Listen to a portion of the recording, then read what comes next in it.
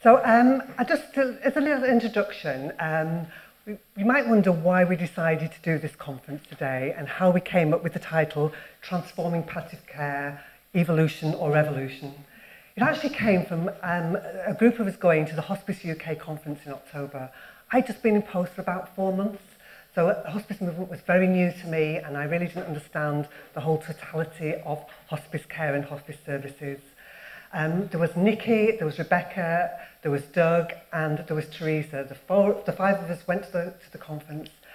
Doug and Rebecca and Nikki actually did poster presentations that were fantastically successful at the conference, I have to say.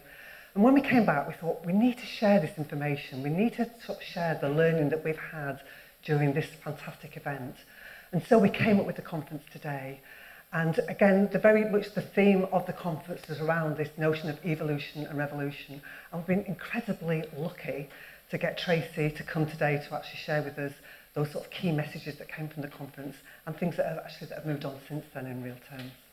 And again, alongside that, amazing speakers from different hospices and different areas of care to again help us in terms of understanding where we are and where we need to be. So during the day, what we want to do is to make this as a starting point. So to understand that where we've been, where we are, and where we need to be going. And so that's got to be us all working together. And so we want you to share with us your thoughts and your ideas that are provoked from the different sessions that you hear today. And we want to, in your goodie bag, there is a post-it notes. And to use the post-it notes to put your thoughts and your ideas on here. Because again, today is a beginning. It's about looking at where we are, like I say, and where we need to be. And we are going to be developing workshops over the next few weeks and months for us to all work together to look at where we need to be strategically as we move forward. And those post-it notes will be a really useful starting point for me to have an understanding of where we are and what we need to be exploring in those workshops. So I really would encourage you to contribute to that. In terms of evaluating the day, there's a survey monkey that will be going out either tonight or tomorrow. It's got 4 very simple questions on it. The reason we've kept it simple is we want to make sure everybody responds, because again, the bigger it is, the more tedious it becomes and another job to do. So again, we really want your evaluation in terms of what is being said today and how it impacts on you in terms of where you are and where we need to be working with you to enable us all to move forward in the most positive way possible. Is that okay? So I thought I'd start my presentation by just putting up a quote by Dame Barbara Munro. So Barbara Munro was the CEO of St Christopher's Hospice, that's you, St Christopher's Hospice down in London. And St Christopher's Hospice was one of the very first hospices, and it was led by Cicely Saunders, again, one of the pioneers in the hospice movement. She's also a trustee for Marie Curie, and she's a great advocate and spokesperson for the hospice movement, both nationally and internationally. And this was something that she shared very recently. Hospices have a unique opportunity as well as a responsibility to step up once again and play their part in achieving a new transformation. In its first flourishings, hospice care brought creativity, confidence and compassion to new services that transform the lives and the deaths of many. Hospices should again work to put right an absence of care and an ignorance of need. So again, today is our starting point to begin to help us to understand where we've been, where we are, and where we need to go as a hospice, and that care provision within North Cumbria and for the Children's Hospice across the whole of Cumbria. And as we've already sort of mentioned, but from John, we know that change is a challenging thing for all of us. We all feel very comfortable in where we are and where we've been. So looking at change and moving forward can be a real challenge. But as Graham Wood said down in 2009, change has never happened this fast before and it will never be this slow again. So there's something about understanding where we are. We cannot stand still. We have to look at what we're doing and how we can grow and develop to make sure we're meeting the needs of the population that we serve. We know the challenges in terms of those changes are around increasing need for palliative and end-of-life care services.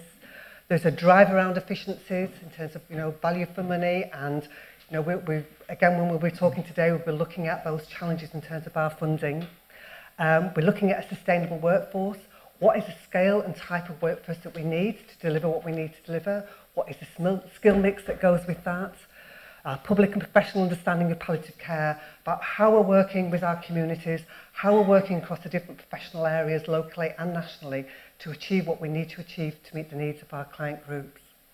We know in terms of regulation, we've moved from being seen as a care provision to a health provision. Again, there's lots of challenges with that. We had our mock CQC, which some of you will remember from a few weeks ago. It identified some fantastic practice that is going in the hospice, but also recognised things that we need to be doing to develop ourselves and to enhance the provision that we're offering, to make sure we get good, but actually we should be aspiring for an outstanding in our next CQC. And inequalities, again, there's changing inequalities. How are we meeting those hard-to-reach population, the homeless, people from ethnic minority groups, travelling communities? Where do they fit into the portfolio of the patients that we're caring for today and into the future? So I thought I'd start again, but just by looking at our service. Where are we now?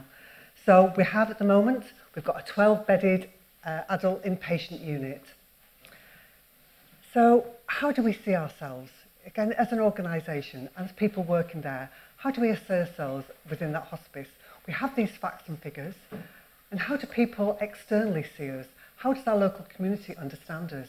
Again, when I've been going around doing presentations recently, it's really interesting to see people's misunderstanding and misinterpretation of what the hospice service is.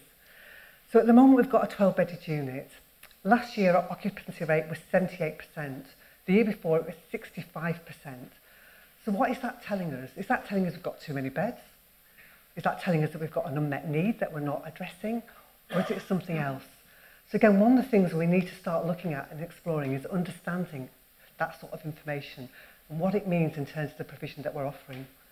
We have a 5-bedded child provision through Jigsaw. Our current patient numbers is around 58 on our caseload.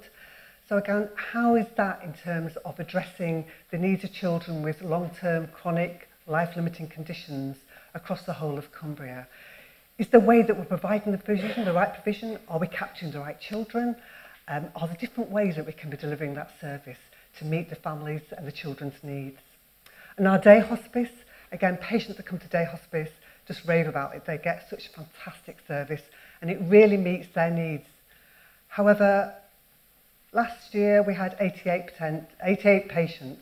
The year before we had 91 patients. Are we actually meeting the needs of the wider population? Are there different ways that we could be actually delivering that service to meet a greater range of client groups? And again, within that, there's a whole range of services that we provide within the hospice that we need to be sort of considering, including, I think it's really important, and I put it on the list, was the 8 shops that we have, because they serve the population, but they also help us in terms of our financial position. The shops are a real key component in terms of our funding and raising our profile as well out in the community. So as a hospice, just to give you a very quick overview in terms of our financial position, the annual cost of running the hospice is around £4 million. And of that, 21% we get from the NHS. So that the funding we receive from the NHS has been static for the last 5 years. That said, we did get a 1% increase in 17 and 18. But in real terms, it's going down because the money is staying the same, but our costs are going up. So there's something, a real challenge for us there in terms of what that means in terms of our fundraising. We need to have £3 million a year coming in through fundraising in all its different guises. So that's including our shops and our lottery, but also around a whole range of activities that our team provides within the hospice. So that's a real challenge for us. It works out that each week we have to raise £56,000 just to stand still. So that's not about growth, that's not about capital investment, that's purely about day-to-day running costs of the hospice. We're incredibly privileged that we've got over 500 volunteers that provide their time, skills and enthusiasm to support the hospice. Last year it equated to 36,000 hours of support that they gave us. And if we actually turned that into monetary terms, it would have been £543,000 we would have had to find to replace the work that the volunteers provided for us. So we have got a sustainable group of staff. We've got 41 full-time staff and we've got 76 part-time staff. That costs us, in annual salaries, £2.8 million a year. And again, we do know that that's going to be going up year on year with a whole range of on-costs that come with that. And again, we're looking at salaries within that. So that is a lot of money that we have to have just to stand still. And really we need 6 months reserves.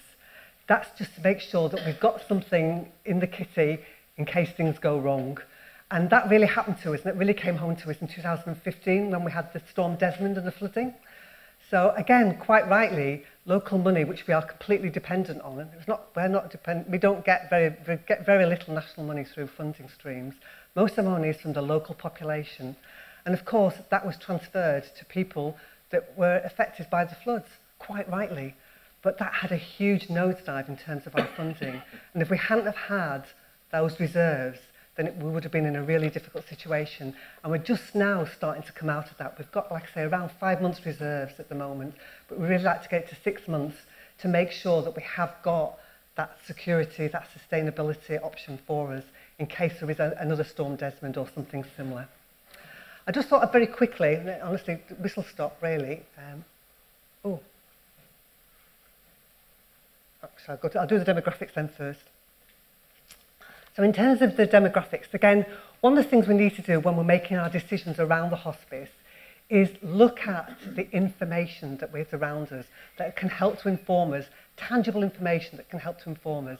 And again, it's then making sense of that information to show that we can use it in ways that can really help us in terms of improving our service.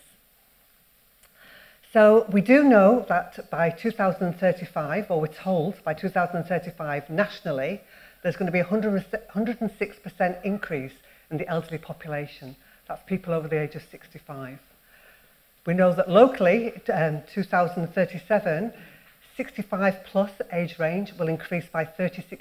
That will be higher than the national average, which will be around 24%. So when we're looking at our local population, so the data I could get was for Allerdale, Carlisle, Eden and Copeland. That covers most of North Cumbria, I think. That equates to 227,000 population. So when we look at, so if we use cancer as an example, if for every 10,000 deaths in 2016, 76 people died of 76.3 people died of cancer, that means that in 2016, within North Cumbria, 1,731 people died of cancer. So where are we within that in terms of the provision that we're offering? So again, on its own, it's just giving us one bit of information. We need to look at how that equates to other things that are going on in terms of provision and where we see ourselves within that. And again, this came from PopNat, which is Hospice UK data, which is incredibly fantastic, and I would encourage you to use it.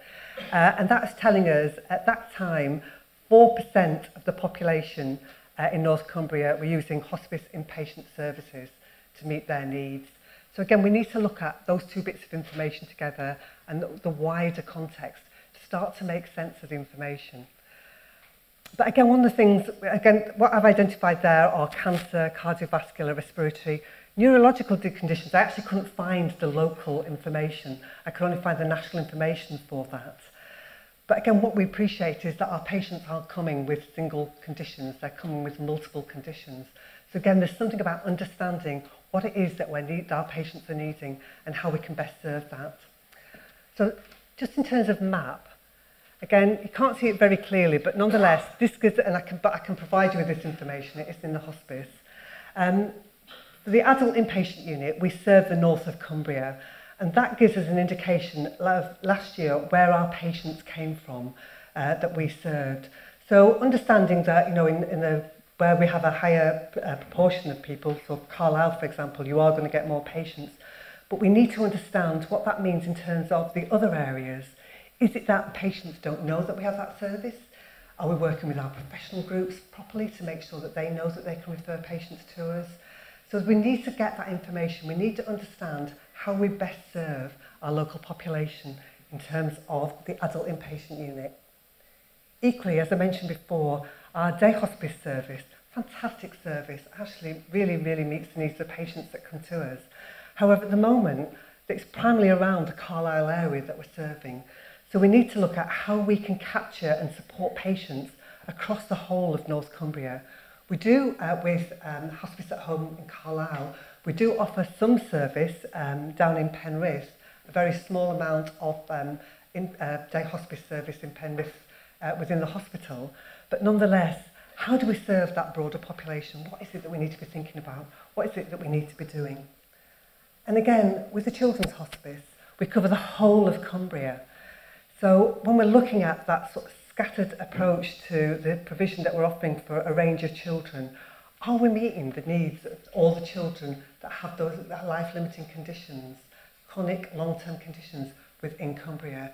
Are there different ways that we can do it? We do know it's really, really hard to get the actual data around the number of children that need our care, but we need to look at what we're doing, how we're doing it, and where we're doing it. So again, when we're looking at children down in Ulverston, that is a heck of a long way to come all the way up to Carlisle. Is there a different way that we can be serving that family and that child? So again, these are things that we need to start exploring and understanding. Recently, we had a visit from a chap called Nigel Hartley, who is the CEO of Mountbatten Hospice. The reason we had him, they've done a tremendous amount of work over in the Isle of Wight, looking at transforming their hospice service, and they're now merging with Southampton hospice provision. And he presented to us the model that they're now using in terms of their hospice care, and they've taken very much a public health approach to the delivery of their care. And so, as you can see on that diagram, it very much starts by the underpinning being around public responsibility, around public education and community engagement. And it builds up so that at the peak of that is around the specialist service they're offering. So the bulk of their work is around that whole community engagement and working across the whole of the Isle of Wight in terms of looking at ways that they can work and connect with their community and educate their community. When we look at our hospice, it's the complete opposite of that. It's the complete reverse of that. So we are, in terms of for our bottom rung, it's very much around, the bulk of the work we're doing is about that specialist care delivery. So there's something about looking at, if we're going to take a public health approach, what is it we need to be doing? How do we need to be changing in terms of looking at the delivery of services that we're offering?